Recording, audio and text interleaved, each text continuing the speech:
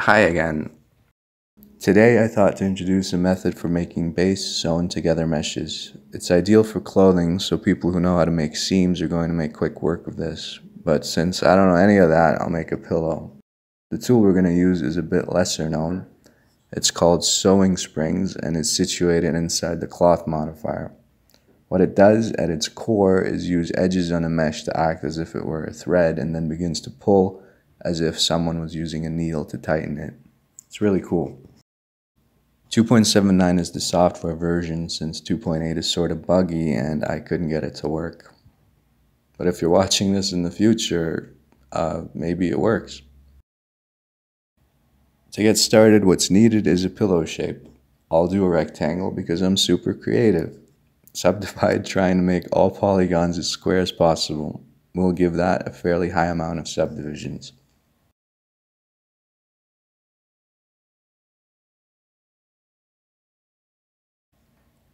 Then selecting all, extrude.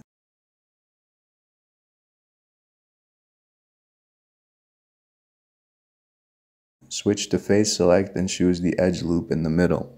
And this part's important, delete only faces, which should leave the edges. These will act as the string portion of the modifier. Edge select all those and go into the Object Data tab. Make a new vertex group and call it something. I'll call it string and assign all edges.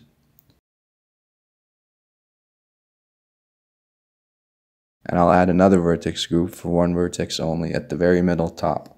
This will act as a placeholder for the cloth so it doesn't move around during the simulation. It'll make sense in a bit. The shortcut key for making groups is Ctrl-G. Tabbing out of edit mode, go to Object, Transform, and Origin to Geometry, and clear its location. And this is our pillow. Well, not yet, but sort of.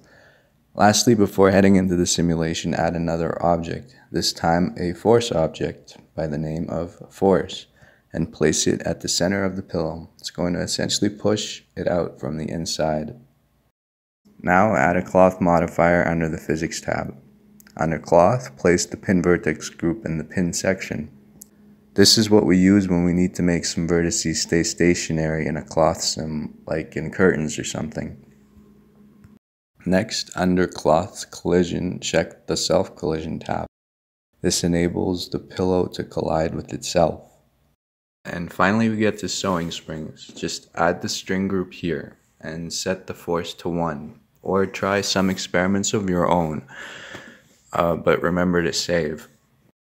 Lastly, under Cloth Field Weights, set the gravity to 0. Field weights in any category affect the physics.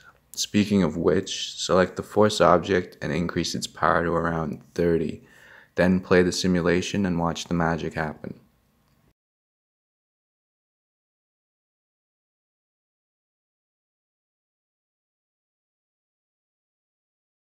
Stop the sim when satisfied, apply the cloth modifier, and the only thing left to take note of is that the vertices are still detached. So in edit mode, remove doubles, and if it's a bit stiff around the edges, the vertices can be smoothed with the W menu. And that's that. It can now be sculpted or further modified, and until next time.